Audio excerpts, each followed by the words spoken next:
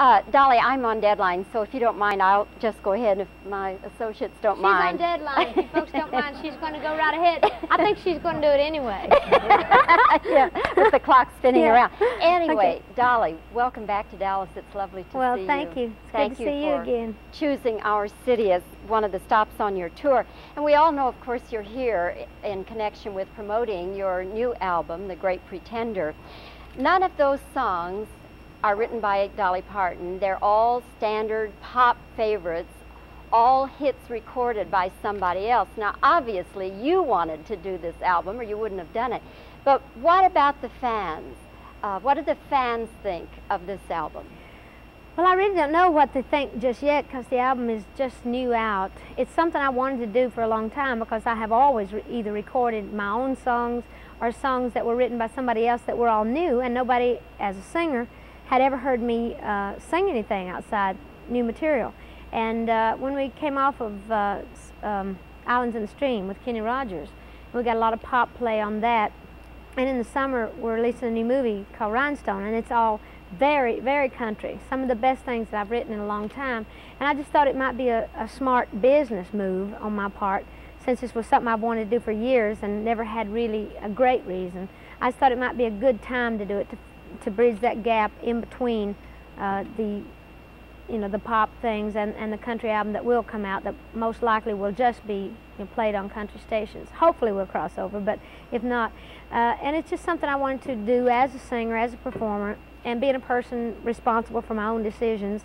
Only hope that the fans would like it, assuming that they loved those songs as much as I did when they were growing up, the country fans that are my age, which is 38 now. But I just thought that maybe it's something that I could do and that they would enjoy. And I don't know how they really feel, but I hope they like it. The critics have given mixed reactions to it, Dolly. I wonder, does it matter as far as record sales, what critics think or write? I think it matters to a degree what critics say about movies and about albums. If a song is a big hit, if it's something great, I think that the public would buy it, even if you were a chainsaw murderer, if they loved what you were putting out, if it's something that touched them and that they wanted to do. I do think that it has an effect, especially in movies, and that's something I'm doing now and I'm enjoying.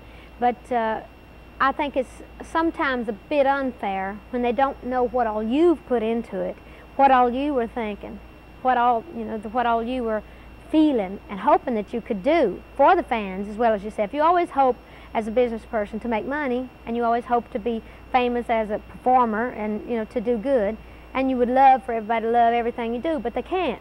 And I think sometimes they don't look a little, they should look a little deeper before they really just cut you in half. But I think it has some effect, but I don't think it totally stops a record. Has there ever been an instance where you have gotten either a fantastic review and the sales didn't reflect that, or where you have had a mediocre review and it didn't matter, things just went to the top anyway? I've never remembered an album or a movie that didn't have mixed. Some people love it because they may be a fan of yours. Some hate it because they don't even know what you do or they're not a fan. I think that you get mixed reviews, and that's fine. That's their job as well as ours. But I think that sometimes I always try to look at both sides. I love a great review. Anybody would. Everybody likes for everybody to think well of them. But when there's a bad one, I try to look real deep and think, what really they base that on. Maybe something I can apply to something else later on. And I think it's always mixed. Rhinestone is coming out in June, right? June 22nd, the Rhinestone movie. With Sylvester Stallone. Yeah. And the movie got off to a kind of a rocky start, didn't it? Because the first If you pardon the expression. Yes. A rocky start. Yeah. Because the first director was replaced.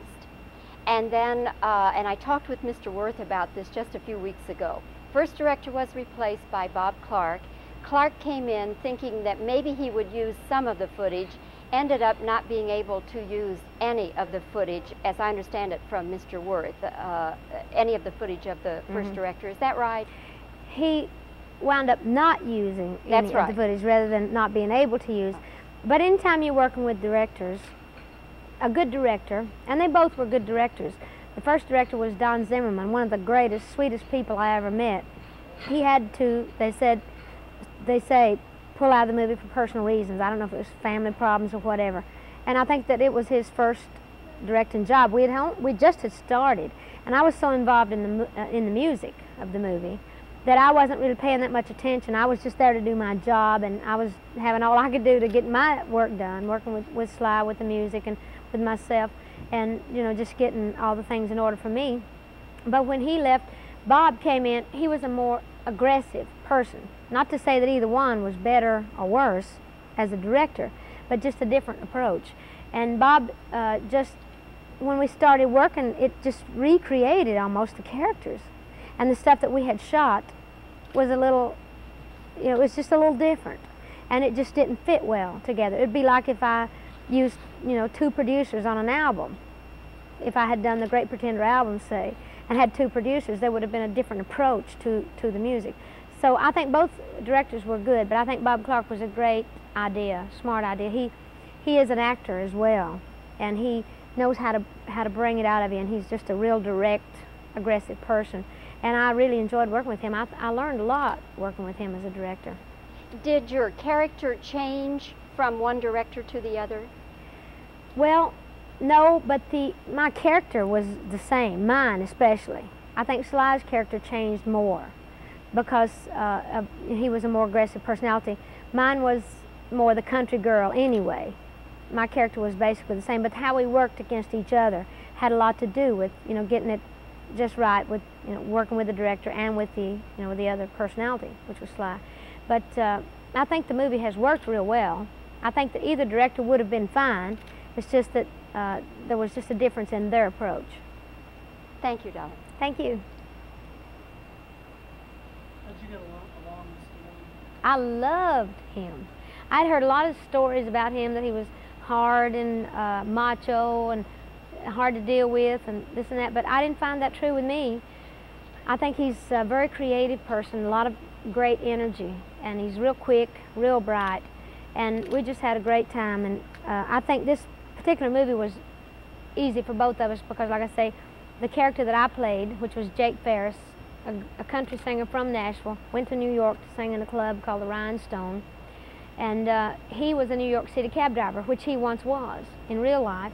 And I think this is really his true personality, because this is his first comedy, and he does do some singing in this movie, although it's not a musical. It's a story about music and the music business. And we do bits and pieces of songs, and 3 songs done in their entirety from stage. But I really loved working with him. He's a nice man. And pretty, too. I didn't. Oh, did he have problems with the directors? Not to my knowledge. I didn't see it if he did. If he did, it was strictly behind the scenes. Because the first director was, and is, one of his best friends. Don Zimmerman was an editor that had worked on all of Sly's films and probably will work on the others. And this was his first directing job, as just an all-out director. And maybe he just didn't want to do it or whatever, and I don't know, but he didn't, I didn't see that on the set, let's put it that way. Liz Smith, I think, started a rumor in her column that Stallone's voice was actually pretty good in this. Is that true? Well, Sly does not have a great voice if you're waiting for Sinatra or Tom Jones or Elvis Presley. But what he does have that I think is real commercial and is real workable is a lot of heart, a lot of soul, and a lot of energy. And we did all these things live. He was bold enough to do it because we both felt, and I certainly felt as being the musical supervisor, that knowing his personality, that we could get a lot more out of just playing off of each other and just filming the moment rather than trying to lip sync and do all the stuff that you usually do in those the musicals or whatever. But I like his singing. I think he's going to have a lot of success, especially in the country music market, because I also tried to cater these songs, since I wrote them all, according to the personalities of us and the character in the movie and his range and his voice quality, rather than trying to write beautiful, great love songs that you'd notice every bad note or good note. I tried to fix it to where we could get away with it, and I think we did. Will the two of you have duets on the soundtrack? Yeah.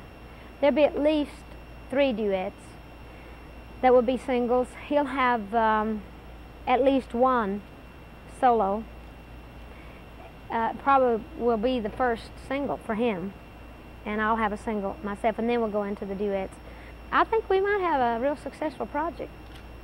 I'm a dreamer, of course, but I believe it, really. And I normally would shy away from, I would say something else if I wasn't really confident about it. I just feel like we've got a real special project. I'm writing some television series, not for me, but for some other people. Somebody else asked me that yesterday.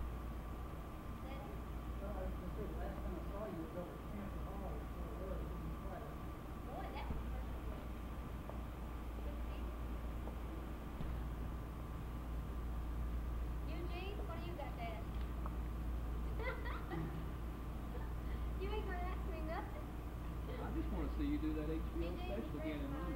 We came over to the airline just to visit, so I'm glad we did today. Any other questions? That was just one time thing, and we never did mention it. That was Frank Hall.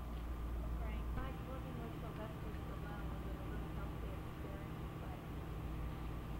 Is he really? Is it a real healthy experience? My health. He was a lot of fun, really. He's very into his own body and his health, but he's not very pushy. I mean, if I had wanted to ask him something about health, he certainly knows that. Now, he would be more than glad to do that, but he didn't push that on me. And he's not too much. But he does so much down there. I've seen him eat pizza. I've seen him eat egg and pie. John was working with Burt Reynolds and Sylvester Stallone, two of the sex symbols of the world. Who's the next one you're going to work with? Well, I hope that sometime in the near future I can work with Buddy more. Because I think he's so cute. And I think he is so cool.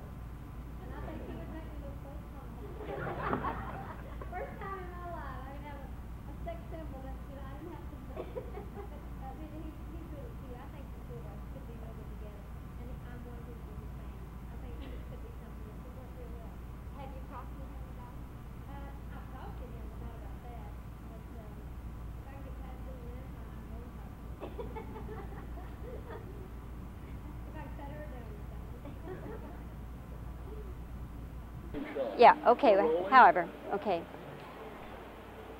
This is Stand Up, Take 1. Dolly Parton hasn't toured for a year and a half, but she hopes visits like this will let everybody know Dolly Parton is alive and well and still making albums. Bobbie Wygant, okay. Okay, go. Take 2. Stand Up, Take 2.